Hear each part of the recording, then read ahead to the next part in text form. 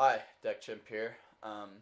Sorry for the second video within a 24-hour period. I try not to cram too much down your guys' throats, but there's not a lot of you, so I suppose you'd be interested in watching my videos, whether I had one a week or 50 a day. I'm not going to do 50 a day because that would be crazy.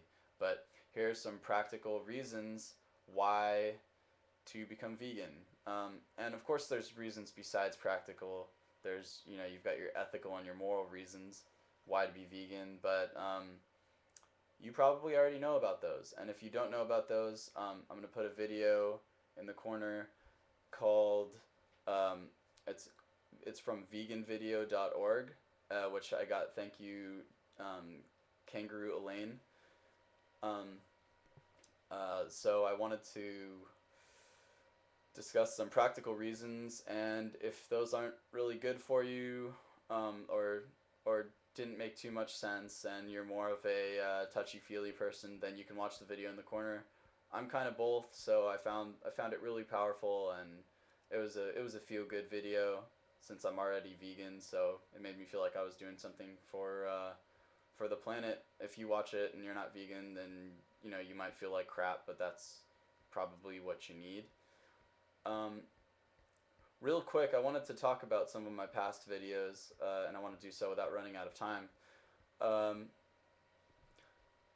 my past videos have, well, for one, they have some audio problems where it looks like I'm talking 5 seconds after the words come out of my mouth, and that's basically just because of my webcam. I'm sorry. I'd suggest that you go and do something else while you're watching the video because that might just make it easier for you if it really bothers you, but I'm not going to buy a camera because this one works fine. Second off, that last video, rats are people too. I don't actually think rats are people. It's kind of satirical in its own respect, but it was kind of about animal rights, so it's in between. Anyway, to get back to the topic, practical reasons to be vegan. I kind of know what I'm going to say now because I just said it like 10 minutes ago, but ran out of time, so I'm going to try and condense it. Um, Soy milk costs a lot less than regular milk, about $1 to $2 less per gallon, depending on how you buy it. Rice milk, it's down there as well. Almond milk, a little bit more expensive I've found, but I actually like almond milk better than the other two, though I can stand it. Like if I wanted to just drink a kind of milk straight, I would drink almond milk straight, and I don't think I would be able to have the other two straight. But you know, rice milk and soy milk, they're fine in oatmeal, they're fine in cereal. It's not that big of a deal. So yeah, you'll be very happy with the savings on just that alone. But the big guy would be saving your money on meat. Meat is rather expensive. It's expensive at restaurants.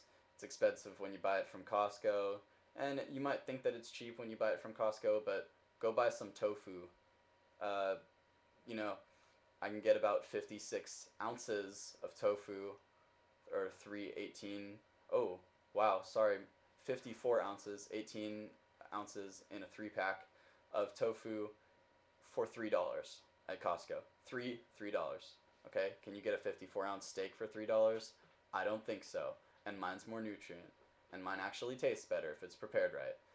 Um, and that is my matter of opinion. But if it tastes better to me, my money is the same as your money. So and I save a whole lot of it. So I would estimate, let's see, 54 ounces of meat, give or take. Let's even go really conservative on this estimate and say that half of the meat that you eat is burgers, burger meat that you're paying maybe $3 per 16 ounces of it for. So 54 ounces, that makes it around $10 for the amount that I'm getting for $3. And then let's say that the other half is good steak that you're buying for a nice family dinner, and you're paying $5 a pound, so closer to like $17 for that amount. So in between there, say 13, 14 bucks to my $3. So let's say you buy that much every week, because what I just stated was the amount of tofu that I'll buy for about a week for myself. $3 a week, that's $12 a month. $13 a week, you're looking at $52 a month. So 52 or 12, you're saving $40 a month. That's $480 a year per person on just that amount of food. So, I mean, just thinking about it from that perspective, you're saving so much money, and you're eating healthier. So and then that brings me to my next point, and that's health.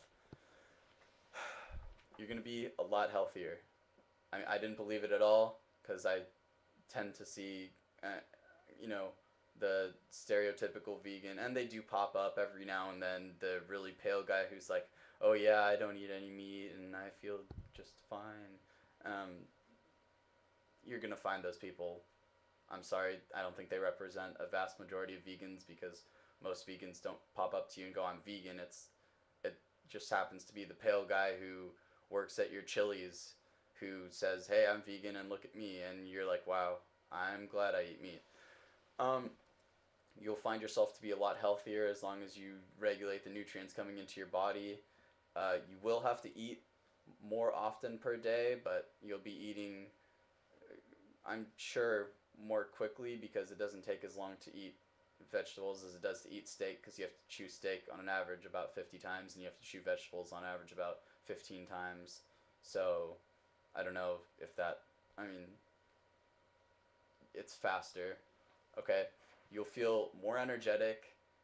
You will feel less weighed down, because the average colon of a 40-year-old male and a 45-year-old female is spackled with 10 to 15 pounds of undigested meat.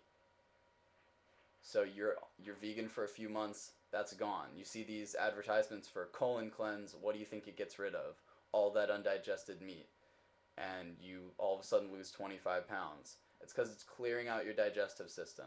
That stuff doesn't get clogged in your stomach. If you think about eating vegetables as opposed to eating meat, think about doing addition as opposed to long division. It takes you a lot less time to do addition than it does to do long division. So why not just do the addition if you honestly had the choice?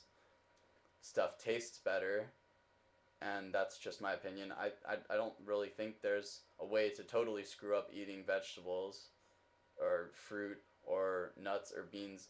You can cook it just about any way, and it'll end up tasting alright. Or you can not cook it. You can eat it raw.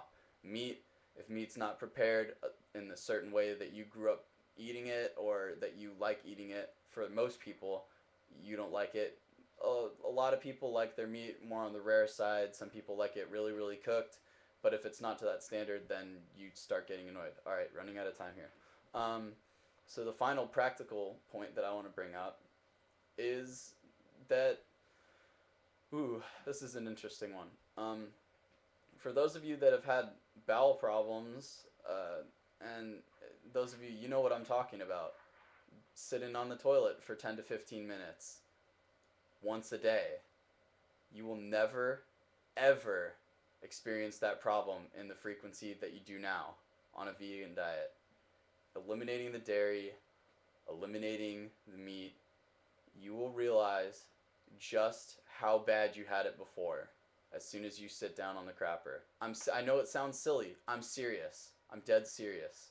All right, you will realize. I mean, and I was one of these people who I was either diarrhea or constipated every other day.